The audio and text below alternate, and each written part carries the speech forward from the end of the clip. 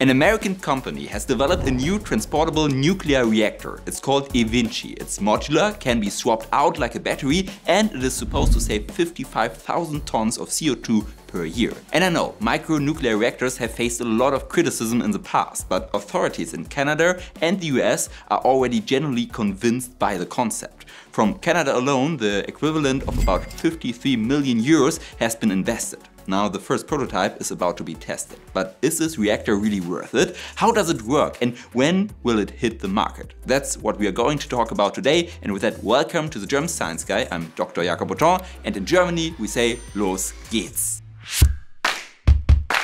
There are many remote places around the world where supplying sufficient energy is often a challenge. This is a problem for various industrial processes, remote communities, data centers, and critical infrastructure.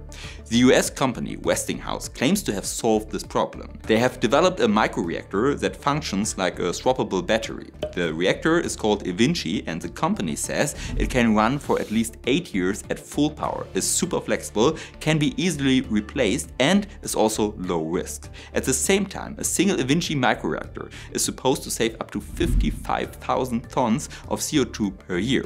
Now, that's a lot of promises, but how does this concept actually work? As I mentioned, eVinci is a microreactor, and unlike next-gen reactors, you can't easily define microreactors by their fuel type or coolant. Instead, microreactors have three main characteristics. Characteristic number one is microreactors are factory built. This means all parts and components are fully assembled in a factory and only then delivered to the site.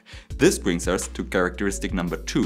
Microreactors are transportable. They are generally small and have a relatively small output. For comparison, a small modular reactor has an output of about 20 megawatt electrical, up to about 300 megawatt electrical.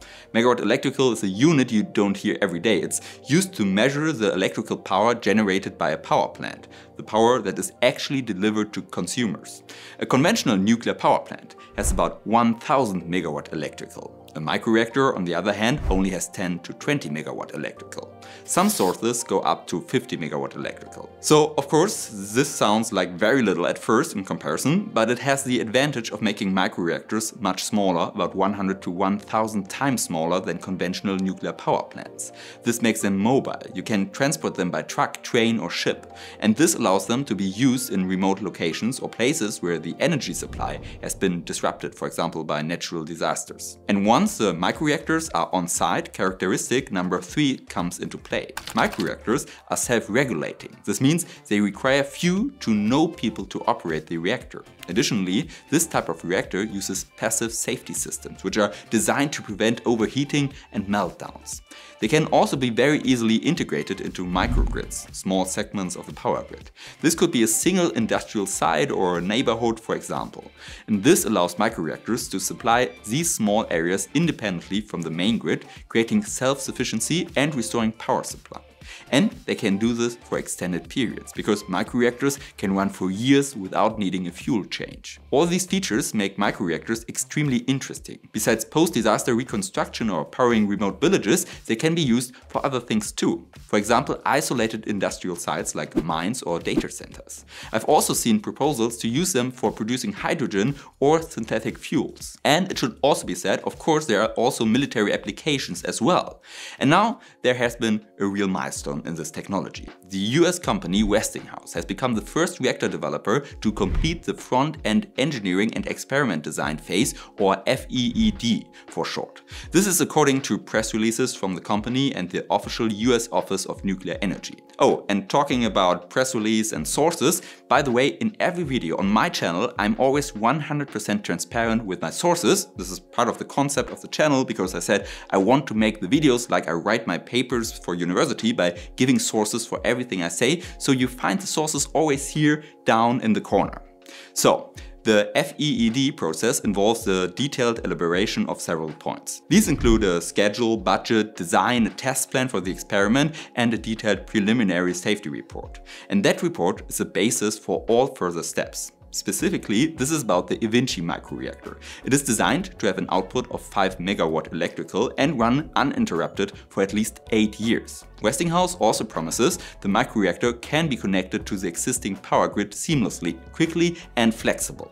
It can be installed above ground and requires no water to operate, not even for cooling. According to the company, setting up such a facility should take less than 30 days and save up to 55,000 tons of CO2 per year, although we'll have to come back to that point later in the video. But indeed, both Canadian and US authorities are convinced by the concept. For example, almost 53 million euros are coming from Canada to implement an eVinci reactor in the province of Saskatchewan. But are these promises realistic, and how does the reactor actually work? An eVinci reactor plant has 3 central components: a reactor core with fuel, heat pipes and a power conversion unit. Let's break it down. So Westinghouse uses so-called trisoparticles as fuel. Triso stands for tri-structural isotropic particle. This is a specialized nuclear fuel made of coated uranium oxide particles. The fuel has layers of pyrolytic graphite and silicon or zirconium carbide. The structure makes triso fuel particularly resistant to material damage. Overall, it's considered very safe. In the reactor core, controlled nuclear fission takes place as usual. This generates heat of about 600 degrees Celsius, which needs to be dissipated. And for that, the reactor has a pretty smart system. It uses heat pipes, which can transport heat extremely efficiently and, most importantly, passively. This works in a so-called Brayton cycle optimized for the reactor. The heat pipes in microreactors are filled with a sodium solution. The heat from the nuclear fission causes the solution in the heat pipe to evaporate. The vapor then flows through the temperature and pressure gradient to the power conversion unit. So this is kind of a turbine where the gas expands and drives the turbine, allowing the reactor to produce electricity. After this expansion, the gas cools down, condenses and flows back into the reactor. A so-called wick system then absorbs the liquid and, using capillary forces, guides it back to the evaporator, and the cycle starts all over again. The advantage: this phase transition transports the heat energy, that is, the change from liquid to gaseous state. This is extremely space efficient compared to simply heating a coolant. And heat pipes have another advantage. Due to their passive operation, they don't need an additional pumping system. Both factors make this type of cooling particularly interesting for small reactors, as they allow for a greatly simplified design with few components. And you can see that in the space requirement. A complete eVinci plant needs less than 1 hectare of land, according to Westinghouse. That's about half a soccer field.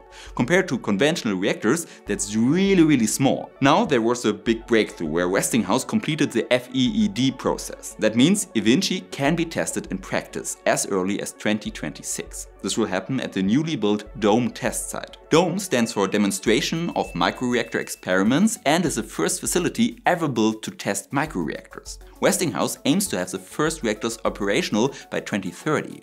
But is this really a good idea? Let's take a look at that in the big but, or the big hurdle of the video, also an element of every of my videos where we look at the limitations of an innovation or technology.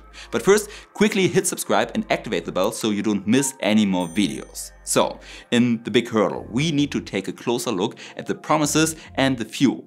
Triso fuel has a really low uranium density, and that shortens its operational lifetime. Westinghouse states that it is 8 years. And that sounds like a lot at first, but if you look at the lifetimes of other microreactor projects, you will see they can sometimes last 15 to 25 years. In fact, there's another fuel that is very popular called HALEU. It lasts way longer. Furthermore, the low uranium density is also bad for the price of electricity, which could end up being quite high. Projections suggest that a megawatt hour of electricity from microreactors would cost between 140 and 410 US dollars, which is between 128 and 376 euros. Just for comparison, the electricity price from large-scale solar plants with storage in Germany is currently around 60 to 108 euros per megawatt hour. So, big difference. The safety of the fuel must also be questioned. While we are getting better at producing triso fuel every year, especially with improvements in temperature resistance, we still haven't fully understood how the fission product release mechanism in triso fuels work. This means at very high temperatures, the fuel could release fission products despite its high safety rating. And then there's a problem with disposal. Nuclear waste is already problematic. With triso fuels, the problem gets even bigger. Because of the graphite, the waste volume is about 10 times higher than with conventional fuels. So you can imagine, if we have to store more, we also need more storage space. And then there's the point about CO2 that we need to talk about. It's hard to trace where Westinghouse gets this high CO2 savings figure from. However, it seems the company is referring to remote communities in Canada and Alaska. They often rely heavily on diesel fuel for power generation. The website states, in Canada, enough diesel is burned for heat and power generation each year to fill 227 Olympic swimming pools. That's more than 567 million liters. And if Westinghouse has its way, this could be easily saved with an eVinci reactor. But actually it's likely that this 55,000 ton saving can't be universally applied to all locations. But for provinces like the one in Canada, it is still an exciting solution. Fundamentally, the microreactor sounds very promising. Especially for such niche applications, eVinci is really exciting. And in these cases, the higher electricity price might be bearable. At least Westinghouse says a kilowatt hour of diesel-generated electricity in remote areas of Alaska can easily cost $1, which amounts to $1,000 per megawatt hour. Compared to that, even the $410 from before suddenly seem extremely cheap. And this is where it could really pay off. But what do you guys think about this reactor? Do we need something like this, or do we need more flexible alternatives? And if you're for the reactor, which remote corner in your country do you think this needs the most? Write it down in the comments. Over here you can find another video about the pebble bed reactor in China. It's also a nuclear reactor way bigger. So take a look and see you next time. Your Jacob.